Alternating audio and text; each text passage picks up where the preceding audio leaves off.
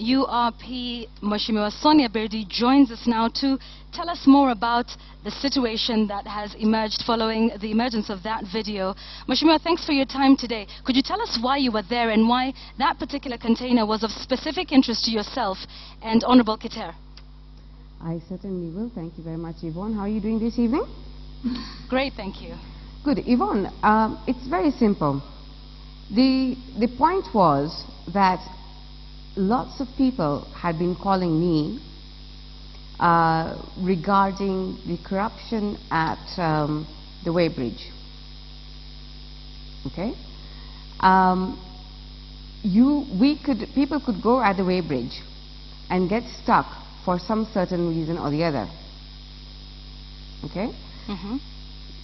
What happened at that particular day, which was yesterday, some of my friends called me and said that this is a problem again.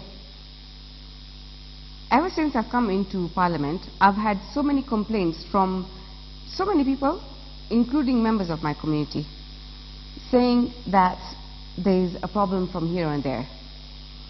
So this weighbridge thing had been a problem for a long time.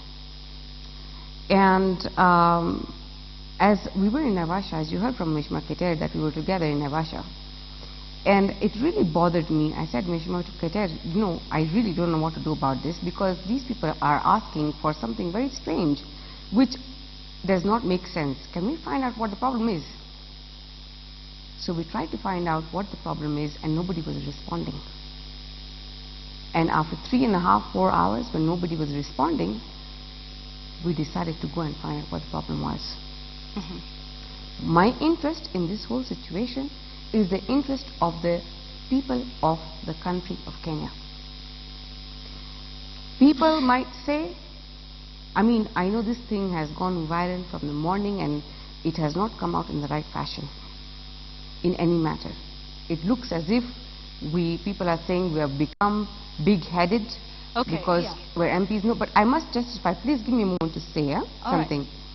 It's very wrong that media can come and scratch on you when you're standing for the rights of people. All right. It has come out really badly, and I must say, allow me to interject for a moment. Absolutely no problem. The reason why I'm standing here today is because of the rights of those individuals who are standing at weighbridge and other places. Okay. All right. Allow me to interject at this point, because, as you say, the video has gone viral, and those who have watched it take issue with the approach of both yourself and Mheshimiwa Keter in getting there, that the policemen felt bullied, harassed, the use of expletive language that perhaps, I know Mheshimiwa Keter has said that he was emotional at the time, but do you condone his actions, and indeed yours, as opposed to people's opinions that you went there to harass the officials? We did not go there to harass the officials at all. In fact, I must say one thing, that I actually appreciate the recording this police officer did. Because had he not recorded, we would have made a statement the next day. It would have not been in the media at all. It would not be news. All right, you say had he not have recorded it, you'd have made a statement the next day. This event happened yesterday, but you did not make a statement until the video came out. My dear Yvonne, I am very happy. It was so important for me to get this out into the media, but I am really happy the way this gentleman has brought that recording out. Because first of all, we were upset. Because he started recording when he thought it was necessary. Okay? The whole thing has not been put out there. Why not? Why only those 5 minutes? All right, so let's talk about, and I think this is the great one that comes out, and it's the involvement of and the name dropping, as has come out from State House today. They're distancing themselves from this incident. They're saying Mr. Keter made a number of claims and he was basically doing nothing more than name dropping, and that leaders are reminded that the Constitution requires them to serve and demonstrate respect for the people. And in fact, Manoa Sipisu says the presidency commends the public officers who resisted the apparent intimidation. I'd like your thoughts on that. Yvonne, why is the media not asking me where the problem is? Why are you guys asking me back, taking me back to the presidency? Why is the media not going and sorting out this situation at the weighbridge? Please tell me that. All right, so what is the situation there? Because we did ask about your interest in this particular case. Let us put things in the right context. You talk about the presidency, you talk about MPs being pigs, you talk about, so many interesting things. The fact is that today, I cannot go into public without being called names. Mheshimiwa, my first question to you, though. I am standing for the right of people. And you know what? I respect Mheshimiwa Keter because he stood with me. Okay. Right? So you condone his actions? I'm saying, look, dropping names, people do that. Who does not do that? Tell me who does not do that. Right? So you agree that you didn't name drop? Who is standing for the rights of those people? Tell me that. Okay. Let's get back. For the right of those people. All right. Let's get back to then, Mheshimiwa. For the wrong people. Mheshimiwa, let's get back to my first question then, which to you was... This one I must say, this one I really feel something is so strange here. All right. My first question to you. My first question to you, Mheshimiwa. And this is why I'm standing. This is why I've decided not to keep quiet. Because we went there for a genuine reason. All right. Let's get back to my first question to you, which is the specific interest that you had in this case. Can we talk about that? Because you say a lot else happened, but let's restrict ourselves to what we did see in the video.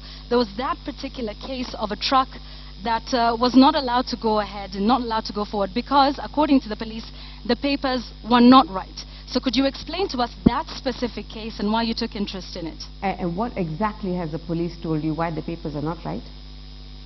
I'm asking you, Mheshimiwa. No, but I'm asking you first. No, we will have to speak to the police. That's okay, because those papers, according to that video, they showed us a document. I'm sorry, there's a lot of feedback, Sorry. According to the paperwork that was presented to us, it said that there's one paper that was supposed to be presented. Okay?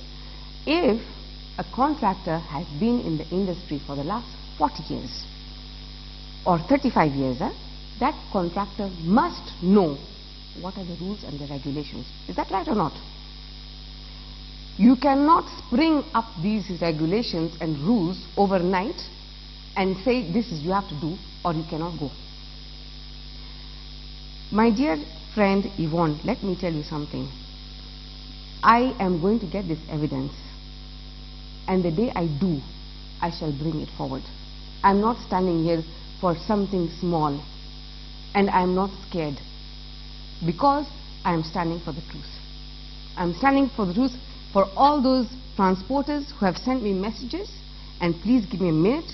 I must read this message, because they're saying that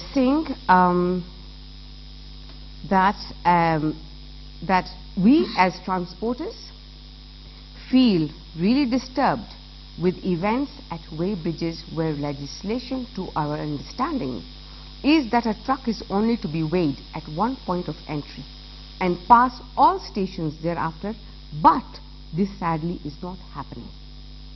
A truck will leave Mombasa under load pass at the river only to be arrested at Gilgil overloaded. Okay? These are sealed containers. How can it happen? And all trucks are fitted with ECTS, where they are monitored by KRA. Okay? And have not moved from highway except rest stops. Okay. All right. All right? So this, I have justification, Yvonne. I would not be here if I did not have justification. Yeah? Okay, all right. Thank you very much for your time. We will continue this conversation another time. We're running out of time, but thank you for your time and thanks for coming to clarify. Thank you, Yvonne. These Thank you. issues. All right. Thank you. Much appreciated. Thank you.